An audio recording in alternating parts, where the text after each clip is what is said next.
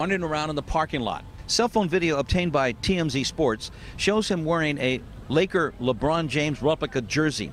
Witnesses say he's agitated because he cannot get through a secured area. And then he walks over to a security guard, 19-year-old Kyle Johnson of Orange County.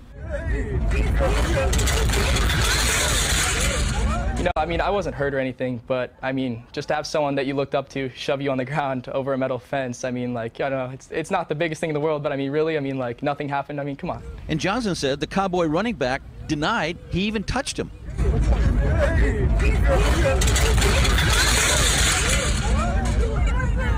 He actually threw his hands up and said, I didn't do anything after clearly shoving me. But no, he said he didn't do anything. Las Vegas police were on the spot instantly, handcuffed Elliot, and asked Johnson if he wanted to press charges.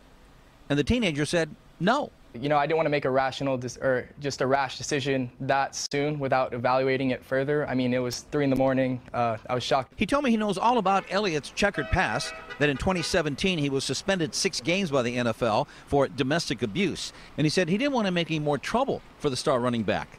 And now he's having second thoughts. I told the police that, you know, I just wanted an apology out of the guy. This from Elliot's attorney, quote, security misconstrued and overreacted to the situation. And this from Cowboys owner Jerry Jones, quote, in terms of his status with us, it has not been impacted in any way. And frankly, I know how conscientious he has been in the off season, and that's good enough. No, I don't see that having any consequences for us. Way out of control. I mean, just not necessary, you know? I mean, like, I'm not going to festivals and shoving over security guards, you know what I mean? Johnson, who plays football at Orange Coast College, was making extra money as a security guard. I asked if he regrets not having Elliot arrested. He says, I really haven't thought about that. Will he have him arrested now? He still has time. He says, I don't really know.